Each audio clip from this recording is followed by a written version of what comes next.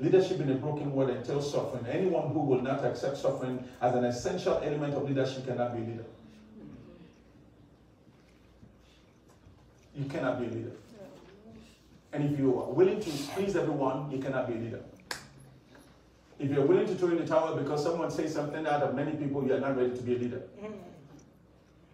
If you want to go because someone didn't talk to you, you're not ready to be a leader. If you talk to me, I'll talk to you. Don't talk to me, I will not talk to you. When you feel right, we'll talk. I'm not against you. You can be against me. No.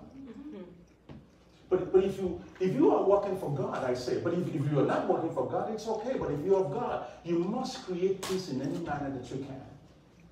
And so knowing this, ladies and gentlemen, like I said, if it is way of God for you to lead, you must understand that one of the essential elements of leadership is suffering.